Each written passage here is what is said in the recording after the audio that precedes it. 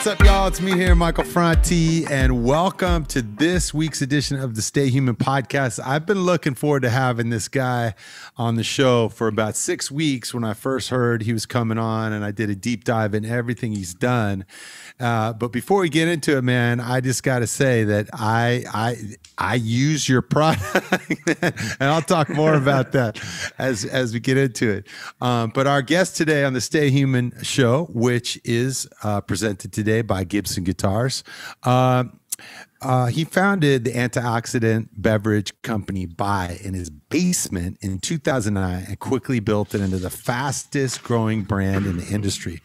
And with Bai, he led a bevolution against giant soda, sugary, crazy ass soft drink companies by delivering a great tasting drink without mounds of that nasty sugar and artificial ingredients. And the Dr. Pepper Snapple Group snapped them up by in 2017 for a tidy $1.7 billion. And now he is continuing his bevolution with Crook Marker, the world's first fully USDA organic alcohol beverage portfolio. And Crook Marker launched nationally in early 2019 and is now a leading brand in the quote-unquote better for you alcoholic beverage category, achieving triple-digit sales growth while rapidly expanding its roster of major retail partners. So please welcome to the show entrepreneur and now author of the new book, Base Mentality, Ben Weiss. What's up, Ben?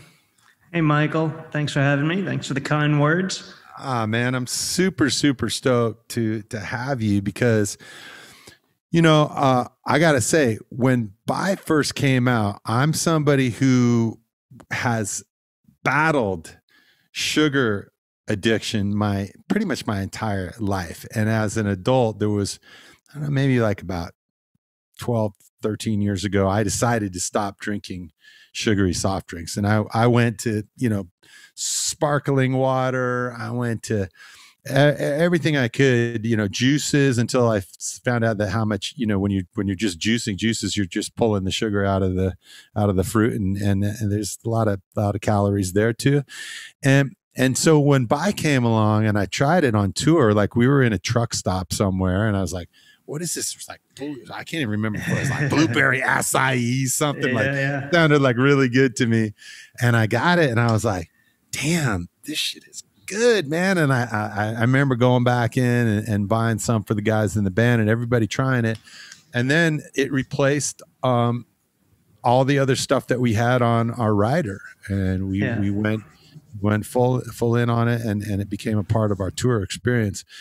And so, man, I just first of all want to just say thank you for creating an alternative to sugary stuff. Beverages just kind of play a very specific role in people's lives. It's intimate. You're ingesting it. Often you're ingesting it multiple times a day. So if you think about that, you have to have a relationship with that drink, and that drink often speaks to, your lifestyle. So it brings like-minded people, and maybe we are like-minded, which is pretty cool too, together. And that's the beauty of beverage, is that it can find people like that and connect them. My wife and I have a saying. It's kind of one of our mottos here at our hotel, and it's 100% healthy 90% of the time. And you got to have that 10% in your life, right? You got to have that 10% in your life. And that's where the living is, and that's the thing is, when I was trying to kick the sugary soft drink habit, it was like, I missed the flavor. That's a great flavor point. Because usually you guys did flavor, it. Yeah. Usually, Michael, to get flavor, you have to give up and you have to compromise. And that's what I think made Bai so special, is that it can play that role in your life, especially how we ultimately innovated into all these different types of beverages. Because I like to say we stumbled upon the answer to the diet dilemma. We figured out how to make 5 calories really good without sacrificing flavor and using artificial sweeteners. And when we did that, we just innovated it across different platforms. We did a tea, we did lemonades, we did enhanced waters, we did bubbles. And what we were doing in creating that innovation is we were giving people the opportunity to rethink what they drink, but we were also, as I come to learn, we were really stressing the relationship with the distributor.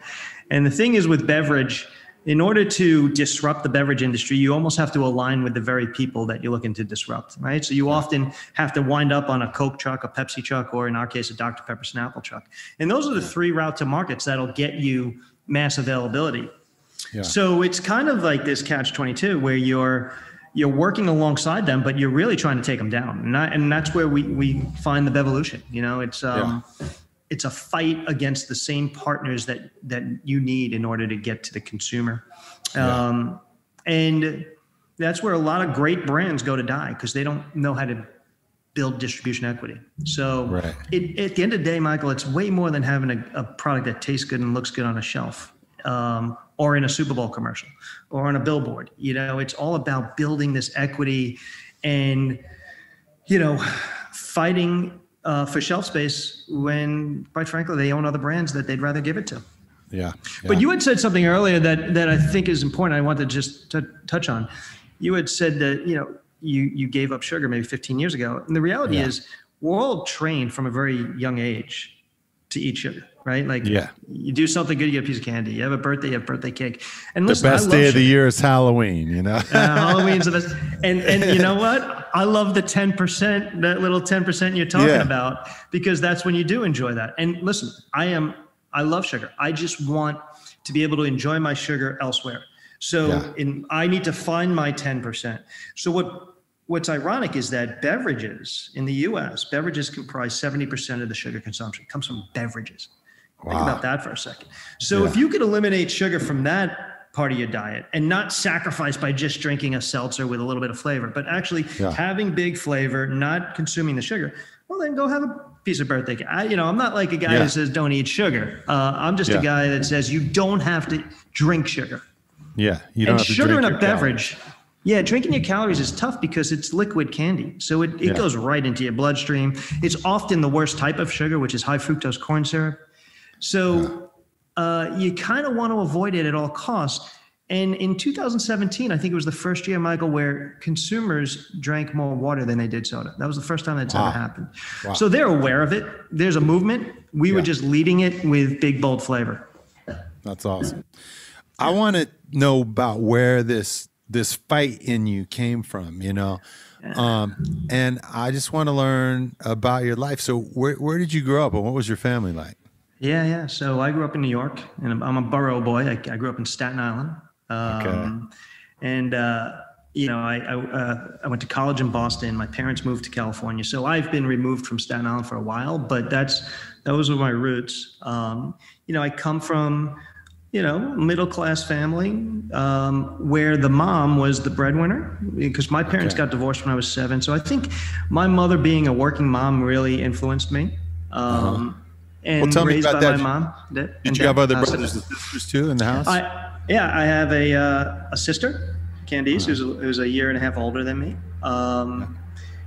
But you say, where'd the fight come from? And it's a great question. It really is, because I'm not by nature an angry guy, but I'm an angry CEO, and I know how to channel that anger, because I had a father who, before my parents got divorced, there was a lot of anger that came out of him. He did not know how to control his anger, and often he lashed out at the very people he loved the most. And I think how early in your life do you remember that? Oh, I remember fighting as a very big part of my growing up. And it's funny because my mother's not a fighter. Like, she's not a yeller at all. It came from that direction. It came from my father. So it was always part of the household, just because he was a bit of a broken man. He was a good guy. He didn't know how to control that emotion. What was his? What did he do? What was his? You say he was broken. What was his experience? So he gave me all of my creativity. He was a very creative guy. He owned an advertising agency. He was a very creative guy, a very bad businessman, who ultimately just had a modest business. And in part, it was his personality flaws that I talked about that kind of found their way into business as well. It was just tough. It was a tough environment to be around. Extremely creative guy, though, and I thank him for that. And not a bad guy. You know, he's the type of guy who, Michael, I don't know if you can relate to this or not, but if he did lash out, he'd also be the guy as you storm out of his office, you'd see him in the window kind of crying because of what he did. Like, so he knew he was doing wrong as he was doing, he just couldn't control it. And it wasn't a physical thing. It was just a bad way of expressing himself. That, you know, was a part of my life for a while. He had passed away. And I was really raised by my mom and my stepdad, Ray, who has played a critical role in my life. And that fighting completely went away. It was not part of my upbringing. Yeah. But getting back to, you know, why I have fight in me, I don't think it's because of him. You know, I don't have that type of fight in me. Yeah. I have a fight. My fight comes specifically in business. I always say every day, like, I'm fighting with you, although this isn't a fight. Yeah. Fighting is just mental warfare. Like, sparring. It's sparring. Yeah. It's not like, you know, it's sparring. And what I'm trying to do is say, I have this really big vision of the future and I'm tethered to it. So good luck trying to convince me. And it's not arrogance. It's just like, you have to be that way, right? Because the desire is for entrepreneurs to fail early on. Yeah. And I'm just so tethered to it. And I'm now saying either you see what I see, because maybe we're like-minded. Yeah. And if you don't, I'm trying to convince you of that vision. Yeah. And if you can't be convinced of that vision, I gotta push you out. At least the point I was trying to make, Michael, is that, you know, I think being angry benefited me in business. I also think being aware of how you use anger. I think there's an art to being angry. When did that come to you? Because, you know, when I was a kid, I had a similar situation. I grew up with a really angry dad. He was like, he had two emotions. There was like silence and rage. And there wasn't like a whole lot in between. He's similar to your dad. He was a very creative guy. He was very, you know, intellectual and thoughtful, but emotionally he was crippled. You know, he just didn't know how to really. It's a great word. That's how I would express my father, is just crippled emotionally. Yeah. And so where did this like awareness come for you? Because I remember there was a time when I was in about 6th grade and I got in this fight in school. Kids used to pick on me all the time because I was like the tallest, skinniest brown kid in a mostly white school. And there was one time I was in a fight with this guy. I grabbed him by the collar and I started like squeezing his collar and I was going to punch him. And it's something in my head just clicked. Like, if I just kept squeezing him, he could die. Yeah. You know, and I didn't hit him and I let him go.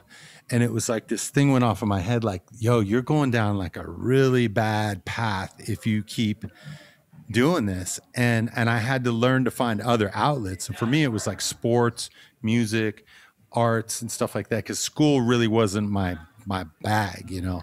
But what was it for you that kind of set you thinking like, I got to channel this differently? Unfortunately, I wasn't the tallest kid in the school, and basketball wasn't an option for me. Although I have believe it or not, I have a 6'5" son who has an amazing 3-point shot. Nice. But for me, I think what you experienced is you were very conscious of not being that guy. And I think in my life, I'm respectful of what that guy has given me, but also conscious of how I use what he's given me, because he's given me good and bad, right? That's just natural. And anger for me has been beneficial because it gives me my edge in business. Like, it's amazing what you can do. Talk me through that. How does it show up for you? I get mad if people if they stand in the way of a good idea. Listen, if the idea is bad, and I've had bad ideas, don't get me wrong. I don't profess to nailing these things. Matter of fact, even my good ideas, you do these pivots along the way to make it a really good idea. But you got to be given that opportunity. And if you stand in my way, I get really, really angry. And that's where I kind of dig in. And instead of like, when you restrained yourself from hitting somebody, like my anger is not about lashing out at people. My anger is like, okay, now I'm digging in and you and I are going to go at it. in a very salesman-like way. I'm going to show you my vision, and you're going to either believe it or you're going to say, I choose not to. And then I'm going to kind of push you away. I'm going to go through you. And that's the delicate part that you have to figure out. And it's a really hard, by the way, I didn't know this about me until after I sold Buy, because I was the same guy in every one of my businesses. I just didn't have a $1.7 billion exit at the end of any of them. And when you do that, and then life stops, right? So I got fired from Dr. Pepper Snapple Group. I thought I'd still be there and we'd run hard together, but my life stopped. And when it stopped, I had this great luxury of writing this book alongside one of my closest friends, Eric Quinones. And it was almost like therapy. And I gotta be honest with you, I learned a lot about myself, and I started to fall in love with myself, because I was always the guy that said, I'm not the smartest guy in the room. I am not the most creative guy in the room. You know, I've always hired and inspired those people to be alongside me, but I didn't know why. Why did it need me? Why did the businesses need me? I get it, I created it. But why did it need me? And then every time I stepped away, the business faltered. And now on the other side of Buy, I'm starting a new business, and I see it even more, the role that I play as an entrepreneur in that business. And I'm even more sensitive to that edge that is so required to cut through any business that you're trying to disrupt, anything that you're trying to disrupt. Because, you know, the reason why these brands are behemoths is because they have a role in society, and they've been propped up now. As society has evolved, right? I told you the first year that people are drinking more water than carbonated soft drinks. The consumers moved, right? But you've got these legacy brands that are so propped up, giving consumers not what they want. And that makes me angry, because I want them out of the way. I want just a fair shot in front of that consumer. And if they choose me, or if they don't choose me, I'll live with those consequences. But I don't like the fact that you sell more Snapple iced tea that has 56 grams of sugar than a brand that's on your trucks that tastes better with 5 calories and 1 gram of sugar. I can't accept that that's the right thing. So what do? I sell it to them. And I never really, that was my intent, but I felt like they needed to be more connected to the business. Because part of me understood, the businessman in me said, I get it. You own Snapple. You don't own us. You make more money off of selling them than you do us. It's your brand, so you sell it. Okay, now you own this great brand. You paid a ton of money for it.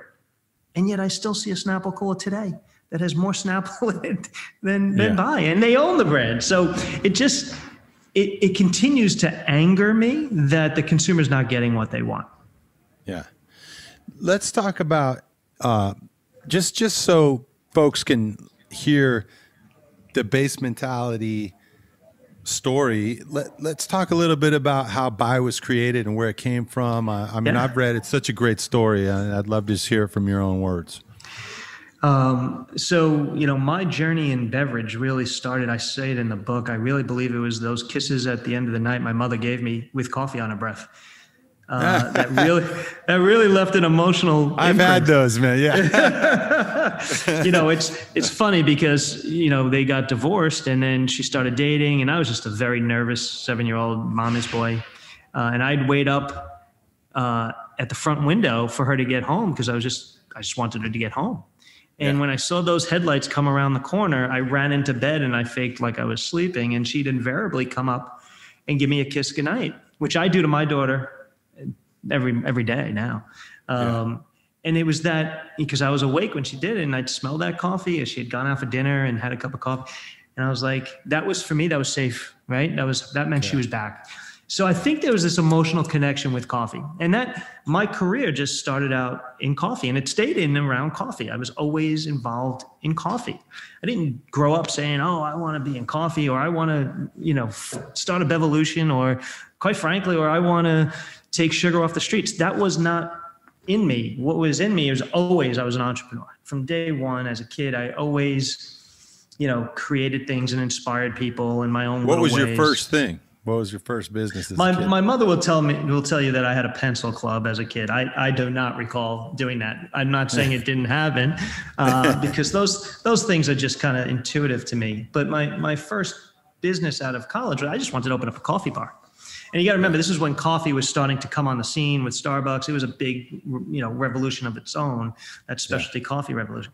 And it was a great industry, a lot of growth. And, I just wanted to open up a coffee bar out of college. Yeah. And one thing led to another. That never transpired. So, I was just that guy riding that city bus back from New York to New Jersey every day. I was working at my dad's little advertising agency at the time. And, I had all this coffee knowledge because I had studied it. I had traveled abroad to just in Europe, understand the coffee culture. And I just wanted to bring it back here, but nobody was going to invest in it. So I was doing something else. And then I just passed a big movie theater as the bus was going by. And I'm like, wow, this is back in 92, 3, 4, something like that. And I was like, in any given weekend, there's a lot of people in that movie theater and they don't drink coffee there. So I took my coffee knowledge and I said, let's go make a coffee kind of kiosk in movie theaters. And I did that. And it seems like a very novel idea. I was a 22-year-old at the time. And I traveled all over the country with this vision of what this can be. I'd go to all these movie houses and try to sell them on it. And they all said the same thing, Michael. They were like, all right, great idea, but who are you? What's Brewed? I called it Brewed Awakening. He goes, what's Brewed Awakening? And I got Mars and Coke and Pepsi in my waiting room, nice idea. Yeah. Except I went to one called National Movement who said the same exact thing, but then he said, go get a brand. If you get a brand, maybe I'll do something. And I went back to my dad, who was doing point of purchase for alcohol. And one of the alcohols that he was working with was Godiva liqueur. And it hit me because he had got one of those little Godiva mailers in monthly mailers. And I was just thumbing through it. I'm like, they're just coming out with a coffee. That's my brand. So I was able to get a meeting with Godiva as a 22-year-old. And I turned Brewed Awakening, this thing called Cafe Cinema, which was very generic, and into the Godiva Theater Cafe. And that was really my first invention, if you will, and business that actually generated some money. And that was a good feeling. It was a good feeling to see what ultimately became a display that sat in all these movie theaters and people drinking coffee and these little premium chocolates. And I'm like, wow, it was just a thought in my head one day, and it's actually happening. And that was intoxicating to see an idea actually commercialized like that, even on a small scale. I mean, we had 100 theaters, but I lived in those theaters. I mean, I lived in them to make sure that they were successful. And I knew this is who I was. And, every business thereafter, and there've been a number of both successes and failures, I always thought was going to be as big as Buy ultimately became. Yeah. And they became my obsessions. Every one of them became my obsessions. Every one of your businesses has become your obsession. And how does that play out for you? Is it something that you dive in 110% and you just can't sleep? You live and breathe it until it comes to life? Or talk me through that. Yeah, Michael, I'm like a dog on a bone with these businesses to a fault. Some of these I probably should have left a lot sooner than I did. But I guess that's also what makes me unique, is that I am unequivocally, I'm not afraid to fail in these businesses. And they take time, and you've got to find your pivots along the way because they don't come out, perfect. So I like to say I'm patiently persistent.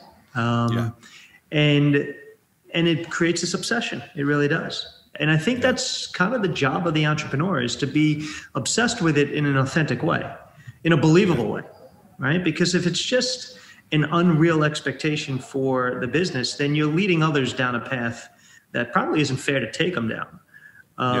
So I find the obsessions in them and I just kind of chase it, and I stay tethered to them.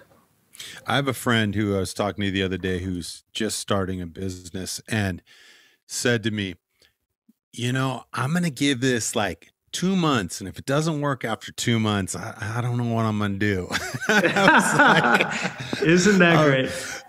Don't you wish you could do that with kids? I mean, in 2 months, if the kid doesn't, stops crying, I'll keep it. Yeah. And these brands come out unhappy. I mean, they come out crying, and it's just like a baby. You got to nurture them. And how could you put a time frame on it? Now, listen, economics come into play, and maybe you only have 2 months of capital. Maybe you only have 2 months of vacation, and they think that in a vacation they could change their lives. because most people are unhappy in their jobs, and they think that if there's an opportunity to get out, entrepreneurism feels like an opportunity to get out of a day job, but most often they're just creating a very expensive job for themselves, right? So I think, being tethered to it in an authentic way, and being obsessed with these ideas is critical, and you can't put a time frame against that. So tell me about base mentality and how that is, connected to just how you're describing, how you're just starting from these seeds of ideas and then transforming them into something that becomes tangible. It's a mentality that we were able to capture through my personality and my experience as being an entrepreneur, not just by, obviously culminating with by, but I think I've said this before. I mean, I'm the same guy that I was in all of my businesses. I was as obsessed with all of them as I was with buy.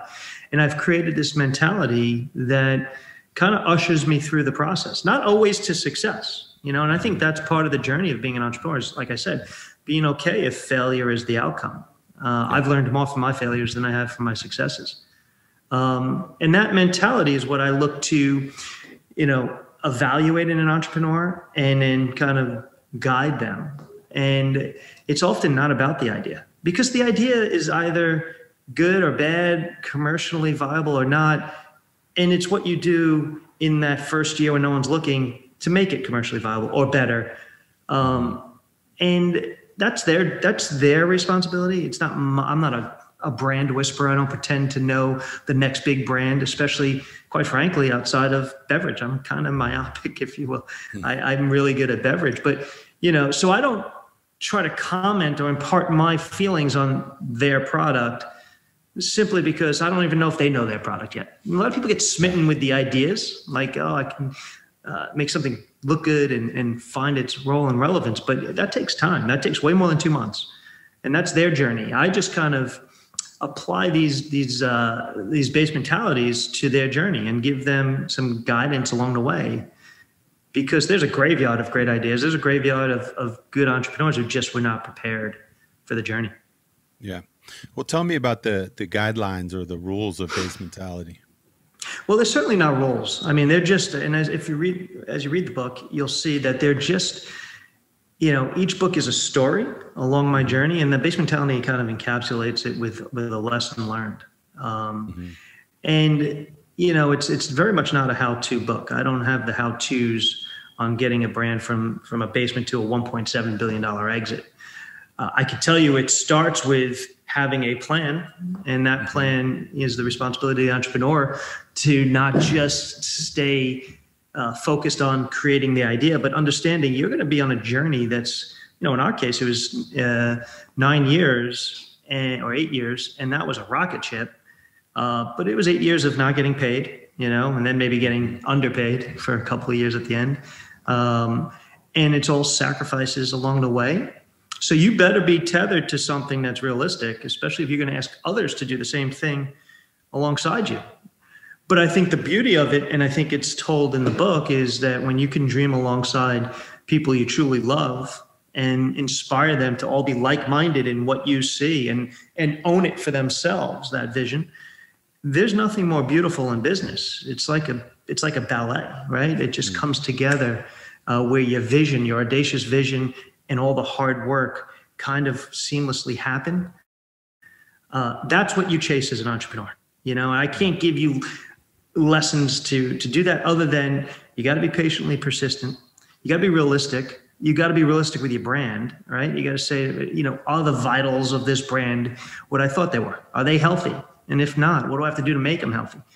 Or is it a kind of a lost cause? And I've had lost causes in my, career. There's no question.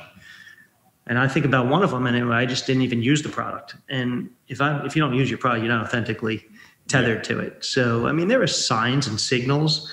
I often speak to entrepreneurs who are just kind of getting started, and it's more of preparation. But, there are situations where you look at an entrepreneur and they're already on their journey, and you see that certain things of that journey have kind of broken. And some of them are beyond repair, and some of them, just kind of make your pivots.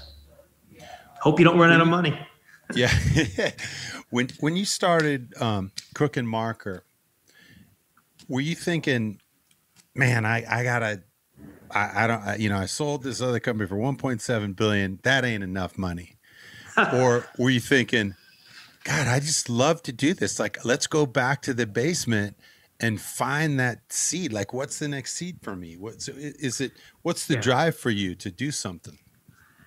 And do you feel when you're doing Crook and Marker now, do you feel the same way that you did when you were starting by? So it's a great question. And Michael, maybe you and I know each other for all of 30 minutes. So, but yet I think we're very like-minded. So I hope you understand or know the answer to this is it's never, ever about the money. Now, money plays into it because you're often borrowing a lot of it from either a bank or people you know or people you don't know. And it becomes about money. And if you don't think about the money, you're being irresponsible in the game. So I'm not going to discount the money. But there's only so much money one person can have. So it's definitely not about, I see some celebrities today that are trying to shape themselves as a billionaire, and they're just trying to collect all these reasons why they are on Forbes billionaire list. And it's a race to get on that list. For me, I don't care about any of that. To me, it's about the journey. And I know that sounds a little hokey, but if you were here, Michael, and you understood that after this conversation, I'm going back down literally into the basement to continue to build out the next big idea. It's just who I am. I'm actually, without being tethered to a big idea, I'm just not as fun to be around. I'm better if part of me is in the future. I've kind of proven that I could affect people's lives in that regard, but I'm also I'm a bit healthier in that regard. I think I'm a better parent. I think I'm a better husband because I stay tethered. And it's not like, it's almost in a very selfless way because it's not about me. It's not about my idea. Actually, as soon as I'm tethered to an idea, I look to collect people. Because it can't be just me. I will never be successful. So it's that collaboration, and we're all chasing. And it's the reason why I called my family office Delo, right? It's about dreaming alongside your loved ones. So I actually think that collaboration, makes me a better person, but it makes other people around me better because it gives us purpose, and we're chasing something. One of my favorite things about being a musician and about being a filmmaker is that connection you have with other people. So like, for example, I sit down and I say, I'm going to write a song. And I always write songs from either what breaks my heart or from what is bringing me incredible joy. And I sit down and I go, my father just passed away. So I'm sitting here thinking, like, I really want to write this song about my dad. And then I go and I work with somebody else. And there was a long time in my music writing career where I thought, if I am going to share this songwriting process with somebody else, it's going to make it less personal to me because it's not just going to be about my feelings.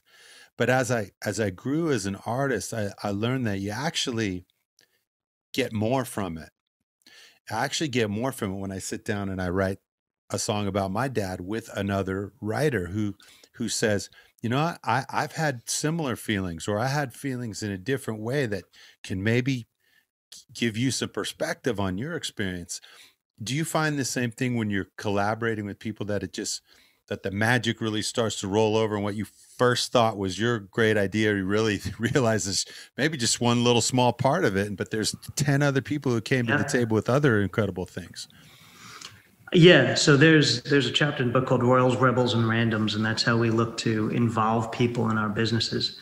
And, I love the randoms, right? Because randoms make the engine go. They are the ones that need the company and the purpose of the company, or in your case, the song, as much as, the company needs them. And when you find those people, they insert their passion into it. And it's just like what you said about writing a song. I mean, there's a lot of people that feel like you feel. In fact, they're the people that are buying your albums, right? Because they want to hear something. But there's also a lot of people that are going through what you're going through, right? And they could have a voice, right? And together your voice could be even more powerful.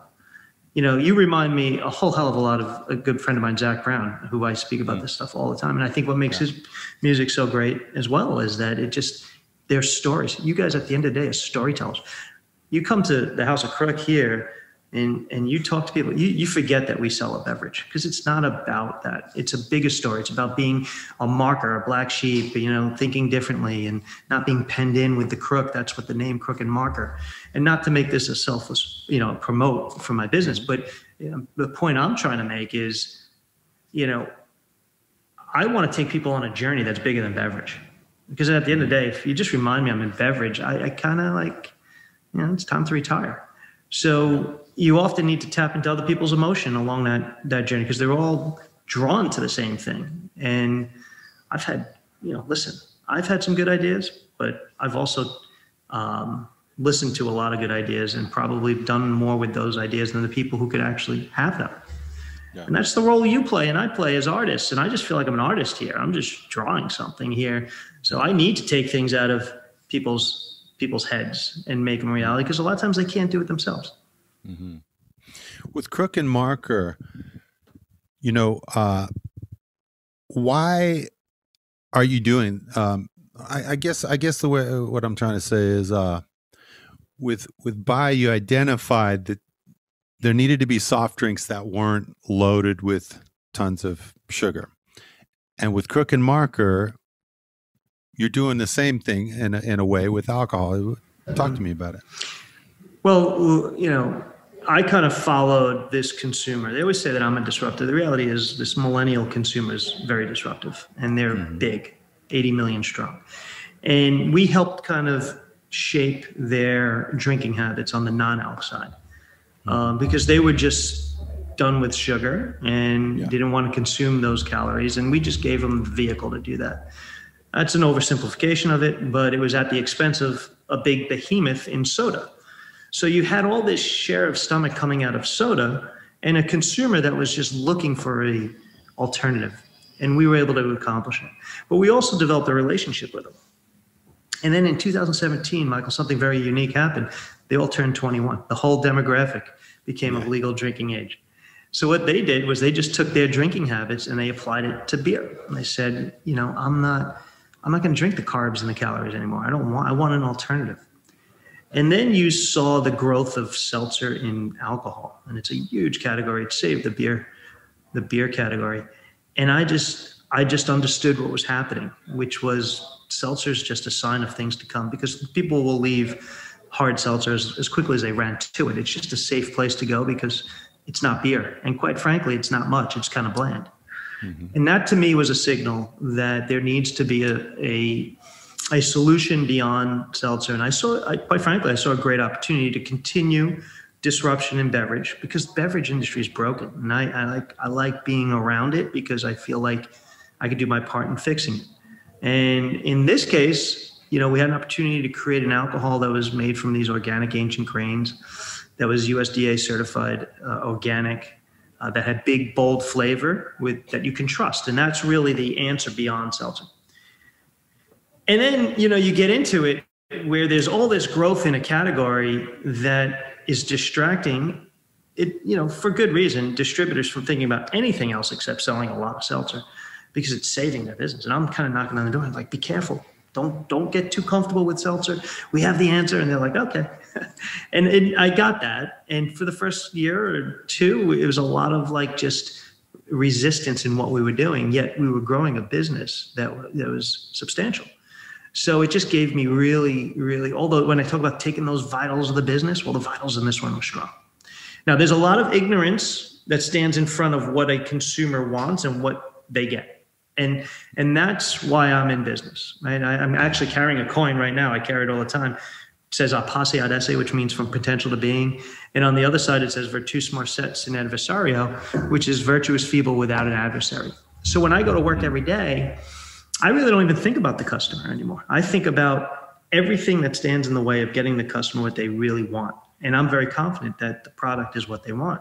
So it's about retailers, it's about distributors, it's about big business, it's about commerce, and everything that stands in the way of just giving people what they want, a better option.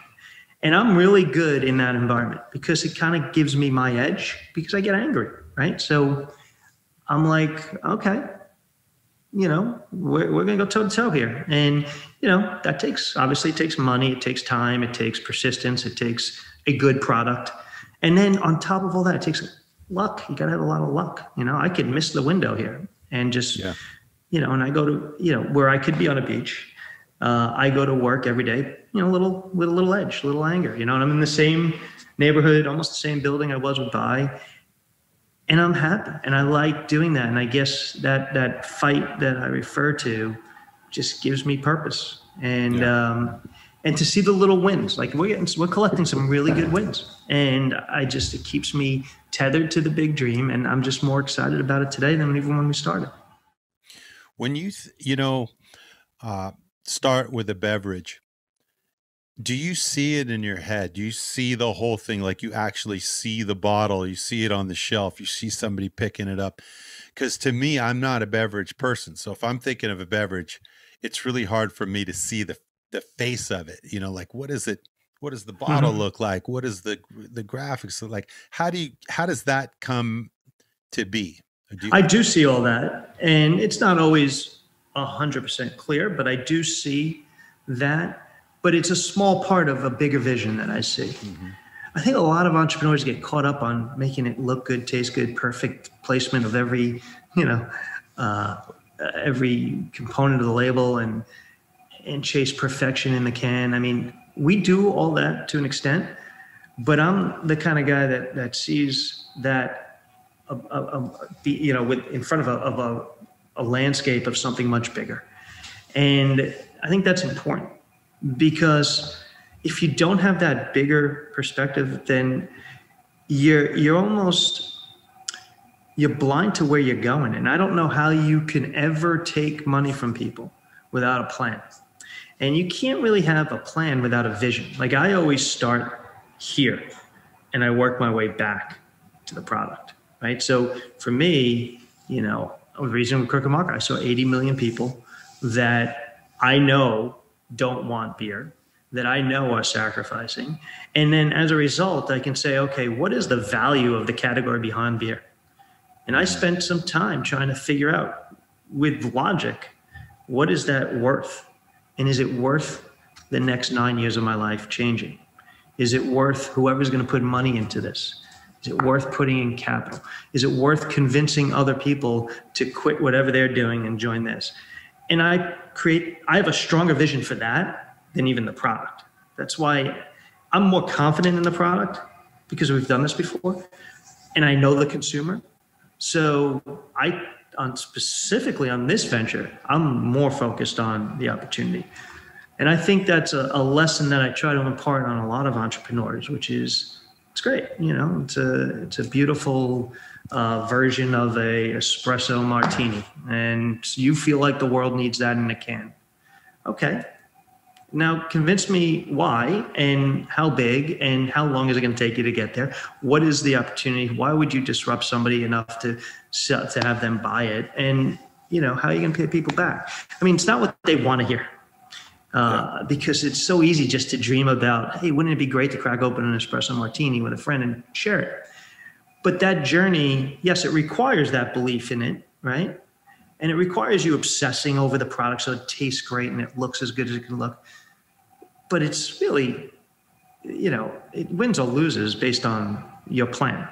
Yeah. And my plans are never perfect. And I always, I thought Buy would sell for $3.5 billion when I started. Didn't. But I had a plan, and in having a plan and listening to the brand and the consumer early on, I was able to succeed by failing. Right. I think that what you guys are doing actually is changing the world, and it's changing the way that people think about their health. It's changing the way that people think about their beverage consumption, is drinking calories. But I think that where you guys are winning the most is that you're like what you described before. People are sacrificing by drinking beer. People aren't sacrificing by drinking drinking Crook Marker.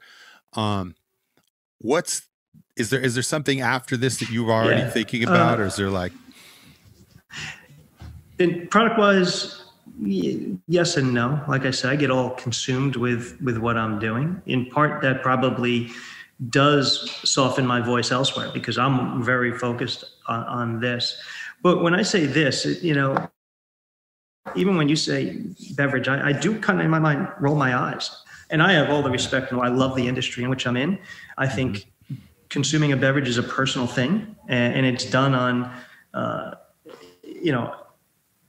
more often than eating, you're drinking. So I think that being responsible there is important. And I love the impact that I've had alongside some great people in shaping those attitudes towards it. But really, what I want as a legacy is I want people, like in the name Crook Marker, I want people to kind of be unbound in how they think. Be a standout, stand up to, big business, and in my case, big soda and big industry, and do it for all the right reasons. And don't be afraid to fail as you're doing it. And I think when you get intimate with the brand, you kind of peel back the layers that speak to the beverage, and you realize there's a bigger brand there. I would love, on the heels of Crook Marker, to really, and Crook Marker is doing a better job of it than buying, because we had a very similar culture, but I've literally put in the name here, and my goal here is to ultimately become bigger than beverage. That doesn't mean I'm politically motivated. I'm not looking for, to run for office or anything like that, but I do feel like I have a voice that resonates at times with people, and I think I have a practicality to what I say without a bias, and I think that in imparting that on people has been very gratifying to me. Watching people become great because of certain mentalities that I've applied to business, and they can apply to business or beyond business. Yeah, I mean, listen, once you turn 50, you start thinking about what's the bigger calling, and now like I said, Crook Marker, it's like raising another child, so it is all consuming. But I am doing it with this sense of what is next. So I do think about that more than I ever did. Yeah. I got one last question for you. And it's a question I ask everybody who's on this podcast, which is, what does it mean to you to be human, and how do you stay that way? How do you stay human? Well, being human is having a conversation like this and being challenged. I think in a way you're challenging me to think bigger. And I appreciate that, because I don't spend a lot of time challenging myself for that. And that's a part of being human to me, is understand, just like you said earlier, sometimes you don't write the best song. Sometimes the guy next to you had a better idea. And that's very human of you to say that, because in a way you're showing your vulnerability. Mm-hmm. So for me, staying human is about showing vulnerability and understanding that, every interaction you have, there's a learning there, and you don't have all the answers. Often those people will put in front of you, in your presence, to maybe influence you in that way or guide you. And staying open to the fact that you're not perfect, I think, makes you human. Man, it's been awesome to talk to you. And I'm super inspired. I love what you do. And like I told you before, I was an early adopter of Bai, man. I remember the very first time that it came onto our tour bus, and everybody on the bus, I was like, you got to try this shit, man. And they were drinking. And then I go, look how many calories in there. And it quickly replaced, a lot of soda on our bus. So I just want to thank you for making our band healthier in that way. And just creating great options. And as my wife would also like to thank you, making great cocktails with Bai. Well, listen, I want, first of all, thank you for that. I'm just a guy who makes drinks. I've had some success at it, but I want to thank you for taking the time to have a conversation with me. And for me, it's about collecting good people in your life, whether you know them for 30 minutes or you've known them for 10 years. You could connect with people who are like-minded and think the way you think, not just about the product or the business you're in, but about life. So I appreciate the conversation. I hope we could have more of them. Sure, and I really enjoyed meeting you. Right on. Likewise. Yeah, folks, thanks for tuning into this week's Stay Human podcast with Ben Weiss. And we want to give thanks to Gibson Guitars for sponsoring the show. And we'll be back next week with another awesome guest. But in the meantime, go out and have some have a Crook Marker on me, and I'll be toasting you from wherever we're sharing this. All right. Peace, Ben. Thank you, Mike. Bye-bye.